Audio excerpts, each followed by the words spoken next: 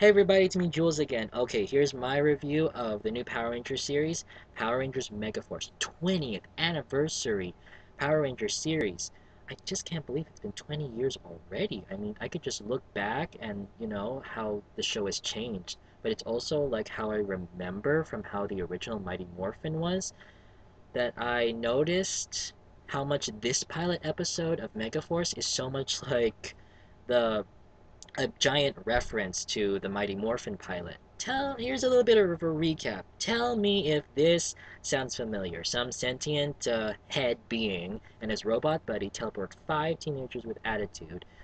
One who's nerdy, one who's a valley girl, one who's the fun-loving type, one who's very disciplined and is a born leader and is into karate, and there's the one character who's pretty much hard to describe in terms of personality, and they have been selected to become superheroes to defend the Earth from sort of threat from outer space.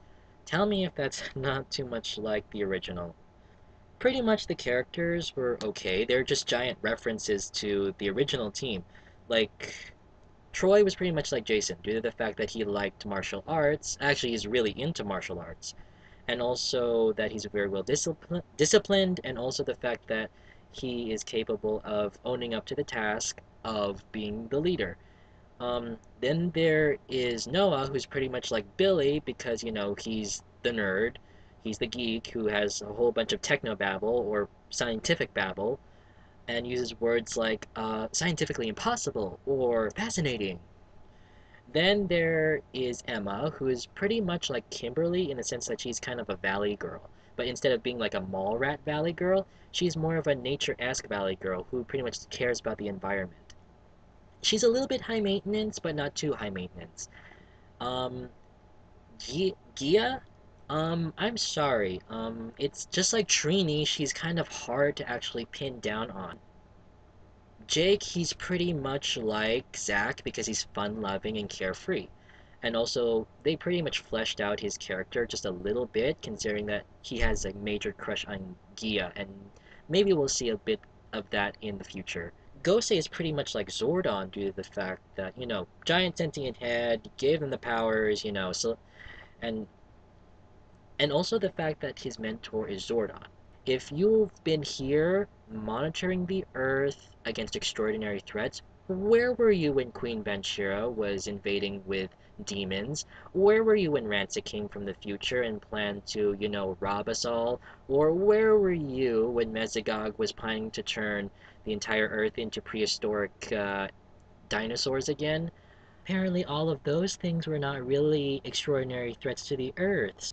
But apparently, you still get the whole ominous, wise kind of feeling from him. Tensu sort of fills out the whole clumsy yet loyal and reliable robot buddy. He doesn't really fill in the alpha. He doesn't really fill in the Alpha 5 role completely. Just a little bit, but not utterly. We don't see that much of his personality. I'm guessing like the biggest thing that we're all expecting so far is just like the Power Ranger War that we all saw, the whole teaser thing and what we've seen online from the Sentai, and we know it's going to be super awesome. But I'm also hoping that maybe we'll see like little chemo appearances of Rangers from the past. In terms of story, it would be kind of weird that all of the Rangers from the past actually came together for some reason, to help fight the bad guys. It'd just be kind of out of the blue. As awesome as it would be kind of out of the blue. So, like, adding some chemo appearances from other Rangers would pretty much build up to that story and, be even more awesome. They also kind of included some little references, like Ernie's brain freeze, which is pretty much a giant reference to Ernie's juice bar, and also how, Emma was like complaining about her hair. It's the same thing Kimberly was doing. And also like how they say it was lucky this time.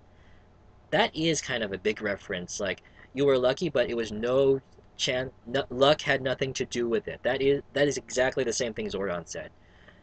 But also, what troubles me is like the Rangers are more than willing to actually join in, whereas the first one actually question it. Normally, when you're teenagers, like even in Dino Thunder, they actually questioned it and didn't believe in it. Like It just seems odd and baffling that they are able to accept it immediately. No, most teenagers would just freak out. And that would be my only problem with it. Other than, the villains. Unlike with Rita, we got a lot from her. She's an intergalactic space sorceress bent on conquering the entire universe. We got more out of her than we did out of these aliens. So far, all we know is that they're aliens and that they want to conquer Earth. However, we don't know much about them. We don't know what their plans are. Like, why do they want to take over the Earth? And we don't even know where they come from. That's my biggest problem. The suits, they were good. It's just, I don't know, I feel like something's wrong. Maybe it's the symbol, or maybe it's the white in their outfits. I mean, yeah, it's an even amount of the primary color and the white, but I feel like the white is overpowering it. All in all, this was not entirely the best pilot. It was good, however, there are still questions that need to be answered. Also, the acting was not as bad as Samurai. In Samurai, the acting was very lame and the jokes were cheesy, but in this one, it's not so bad. The acting is kind of borderline-ish, but a lot better than Samurai. And I'm actually more compelled to actually watch it more than I did Samurai. And also, I'm pretty much, just like the rest of you, gonna stick around to see if there are any chemo appearances from other Rangers, and also to see that one giant final battle with all the Rangers from the past. I'm really hoping for that. Okay, guys, tell me what you thought of Power Rangers Megaforce. Please subscribe, please comment, and I'll see you later.